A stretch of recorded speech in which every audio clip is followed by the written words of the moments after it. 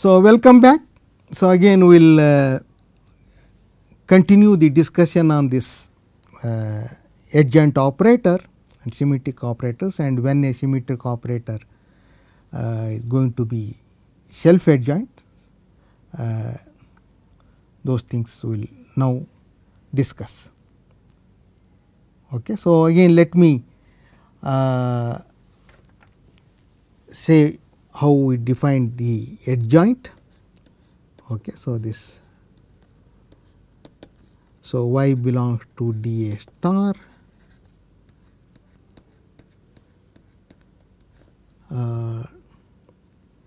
if x going to AXY, this inner product is continuous. Okay. So, of course, x belongs to dA, and of course, dA is dense. Okay. So, this was essential in order to get this unique element. So, then we have AXY, so relation x A star y. So, this is very similar to the bounded case, only thing is now we have to pay attention to the domain. Okay. So, in particular, if A is symmetric, we see that if A is symmetric,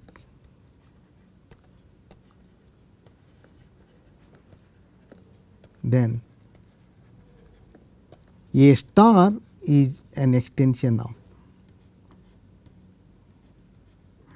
Okay. So, this is clear from the definition, but okay, we say, so this is again definition,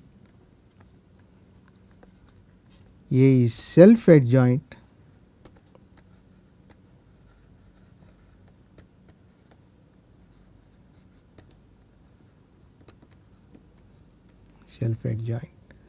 if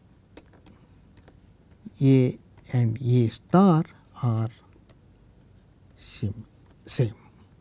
Okay. So, again let me stress. So, this means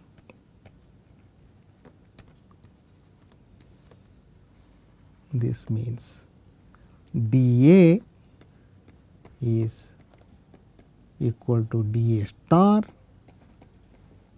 and Ax equal to A star x for all x in dA.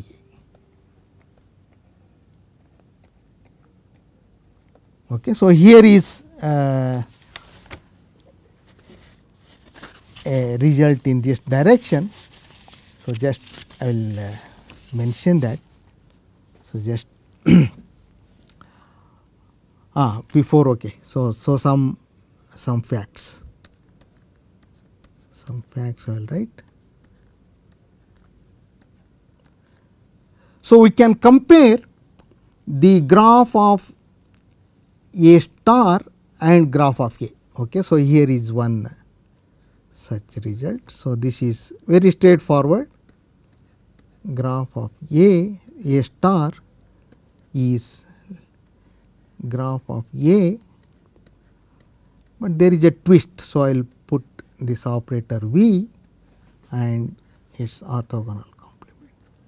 So, this is V is from H to H cross H2. So, this is Cartesian product.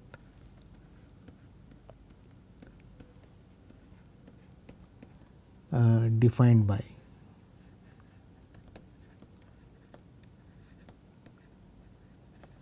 V of. So, if you take any pair, okay, you just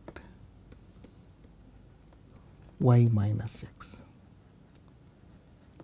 There are other definitions, but this is simplest one. Okay. So, that okay, and this is orthogonal complement. So, orthogonal complement of any subset of a Hilbert space is always closed. So, this implies A star is always a closed operator.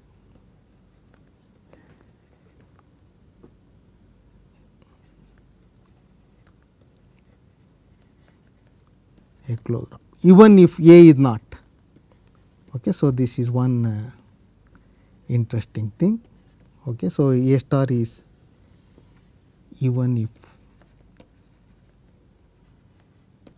A is not. Okay. The second one, suppose A is a symmetric operator. Symmetric operator. Then if lambda is non-real, that means its imaginary part is not 0, then norm of A plus or minus, okay, lambda I x is bigger than or equal to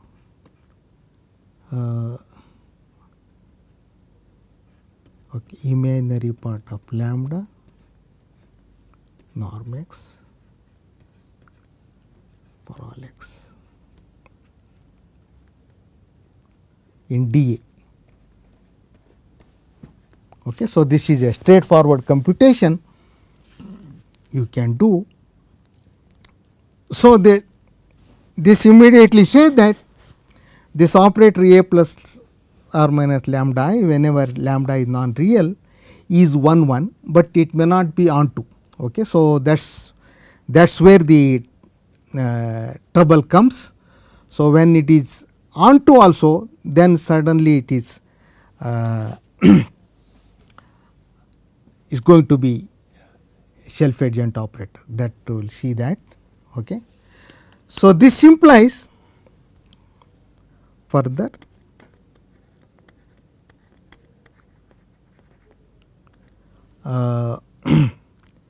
image of A plus or minus lambda I. Okay, so this is a subspace of H, is a closed subspace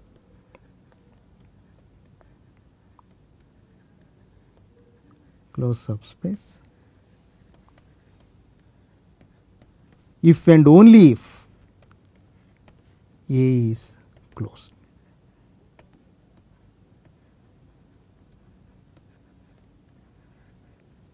Okay, so this identity gives this result. Okay, so this image or range of this operator is a closed subspace if and only if A is a closed operator. Okay, and this gives necessary and sufficient condition for a. So that's what third one. Okay, suppose A is a closed densely defined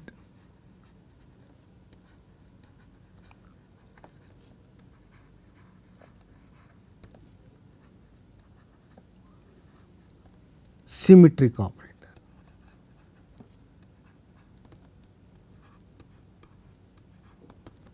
Okay.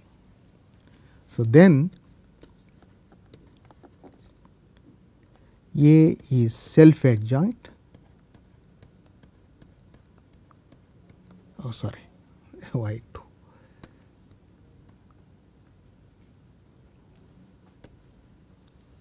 If and only if, so plus or minus I belongs to rho E. So this is resolvent sub.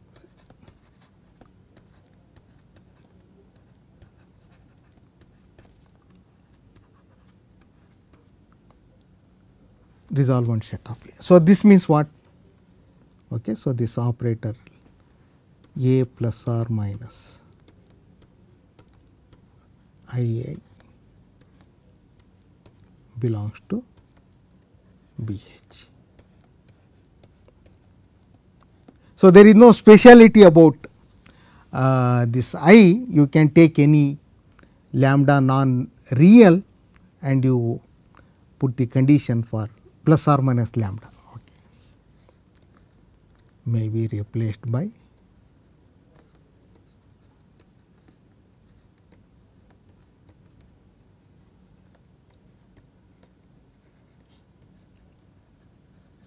plus or minus lambda for some non-real lambda.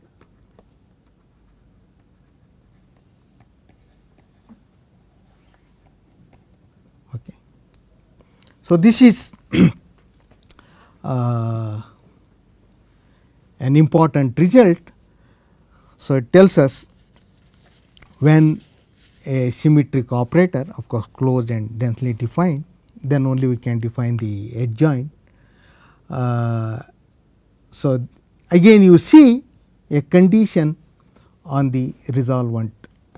Okay, so that is important. Okay, so that is fine.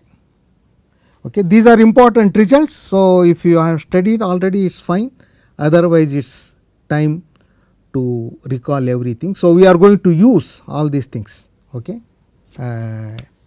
in application to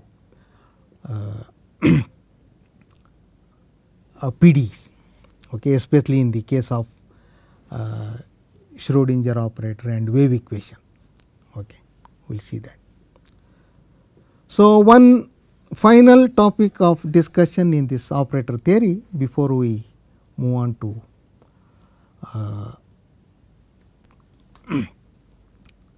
proper semi-group theory and then applications to PDE. Okay, so, this is perturbation.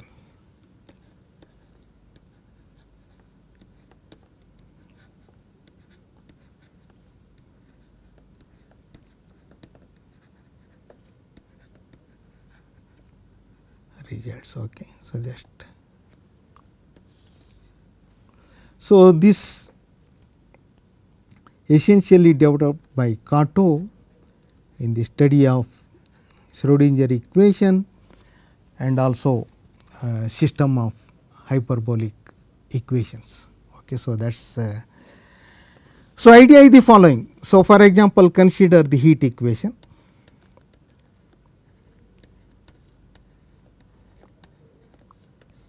Okay, so U T. So, we will treat this as an abstract OD in some function space and we expect a semi group. So, generates a semi group. Okay.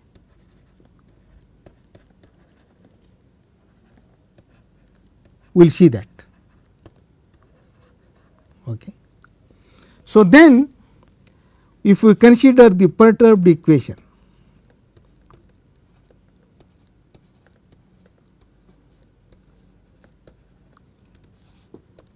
U t equal to Laplacian u plus some lower order term. Okay.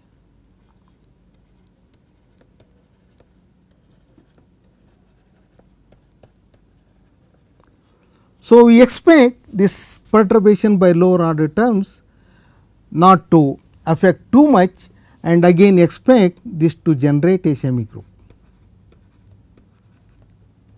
Expect it. Okay. Generates a semi group.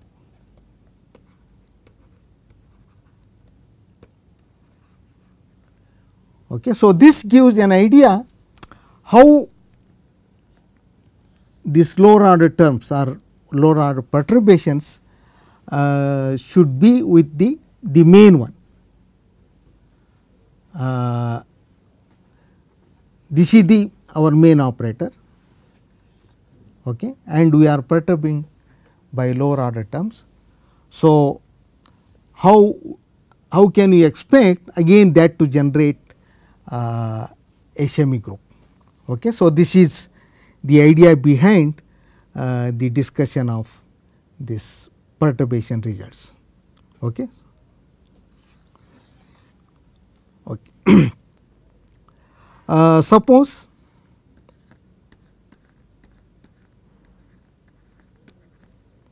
A and B are linear operators.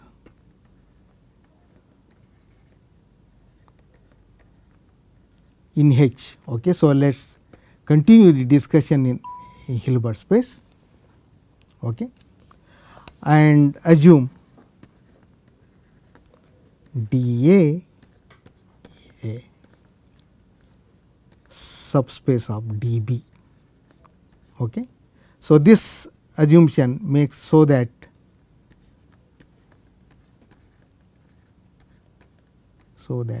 A plus B is defined.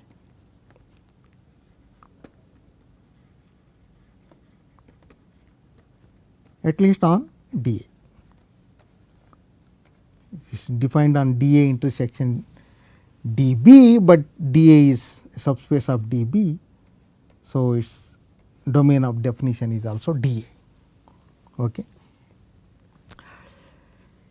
If A is closed, this A plus B need not be closed in general. A plus B need not be closed.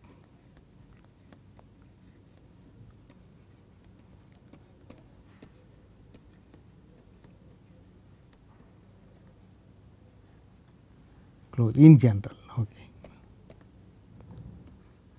And same thing we also expect. So, even if A is self adjoint and B is symmetric, this A plus B need not be self adjoint in general.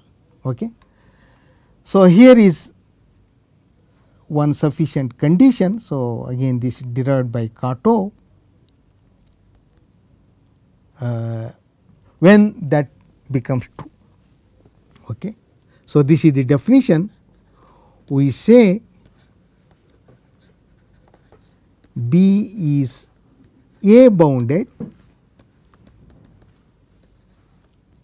okay, A and B as above. So, A and B are linear operators with dA a subspace of dA.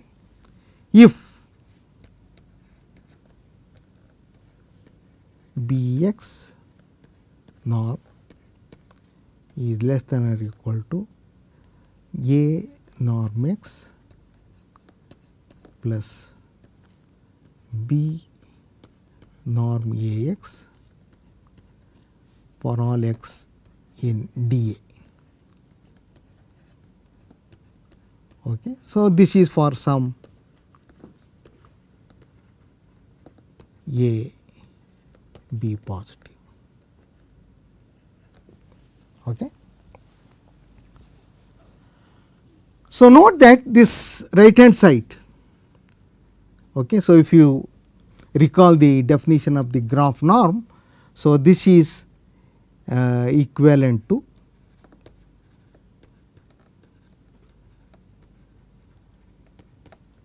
the graph norm of A. So, when A is a closed operator, we know that the space dA with graph norm becomes a Banach space. So, essentially we are asking for B to be a continuous mapping from dA to H, which is continuous. Okay, that is what we are expecting here. So, essentially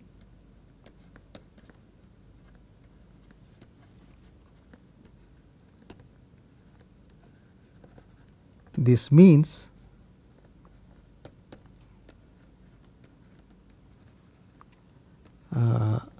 at least when A is closed,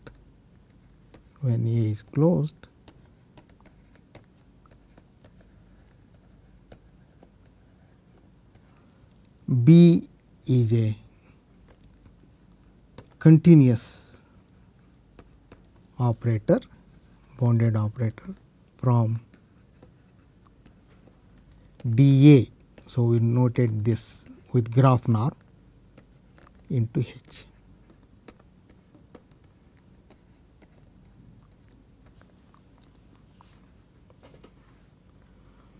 So, that B is going to be our perturbation. So, this A is our main operator. So, if B is A bounded, then there is a possibility that A plus B will have the property similar to that of A. If A is closed, then A plus B is closed. If A is self adjoint with some additional condition, we expect A to be A plus B also to be self adjoint. Okay. So, here is one more definition. Okay. The let me call it star. The infimum of all B positive for which star holds for some A positive. So, if we change B, then A also may change. Okay. So, that is called the A bound, and in literature you also find the name Kato bound. Okay. Kato bound of B. Okay. So, this definition there. Okay.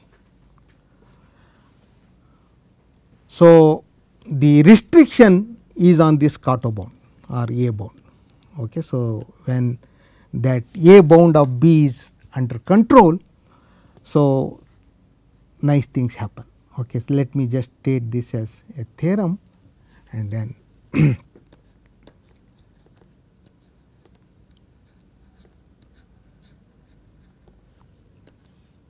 okay. So, suppose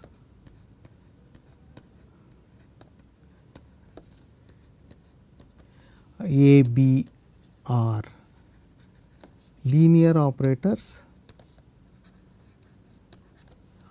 with dA subspace of dB,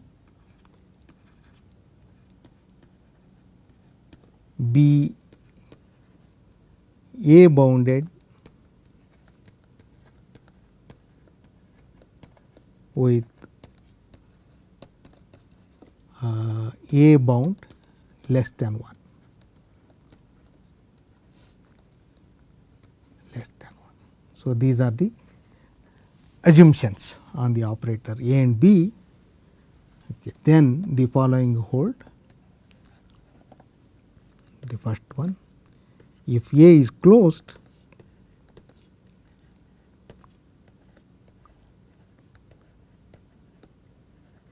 then A plus B is also closed.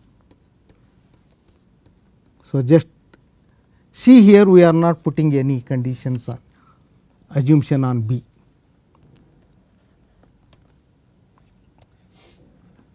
We are not assuming that B is closed. Okay. So, that's the first one, and the next one, this assume A is self adjoint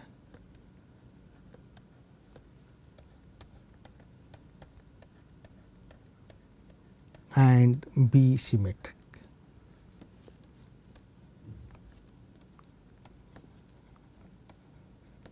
Okay. So, with these two additional assumptions, then A plus B is also self adjoint.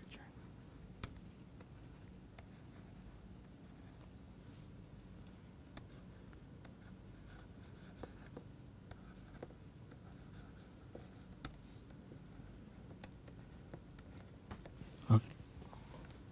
So, especially the second one, the second part, this is used in the study of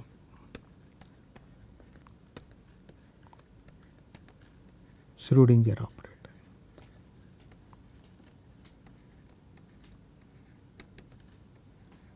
this is the main ingredient there, Schrodinger equation with a potential.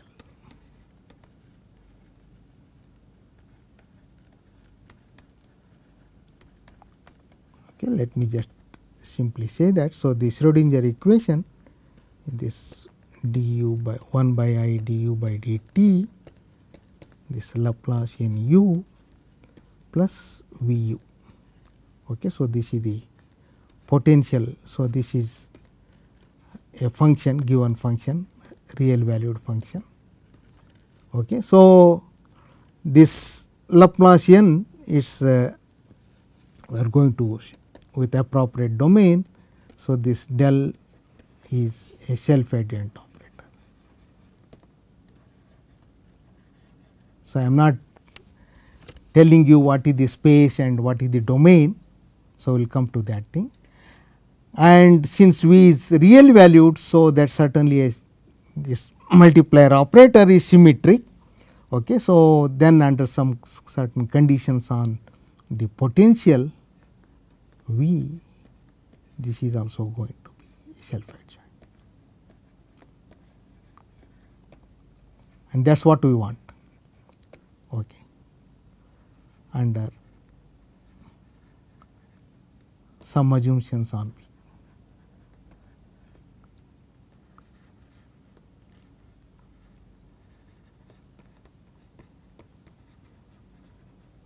And that is where you require your knowledge in Sobolev spaces and various inequalities. See, essentially we have to obtain such estimates, right. So, here is the definition. So, this star, okay. So, these are going to be some norms in some function spaces, and so the inequalities you would have studied are helpful in deriving such estimates, and then finally, we have to show that the Kato bound is controlled and less than 1. Okay. So, let me just make one remark. So, closing remark. So, here we have assumed this Kato bound is less than 1. Okay. So, there are results which will go up to 1, A bound equal to 1. So, for those results, so you can look into this Kato's book. So, one can go up to 1. Okay. So, Kato's book. So, this is quite old book. So, perturbation of linear operators. Title itself.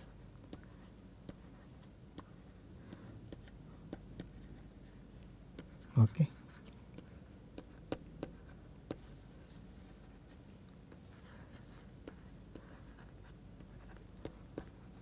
So, with this essentially recalled whatever we need from this theory of unbounded operators.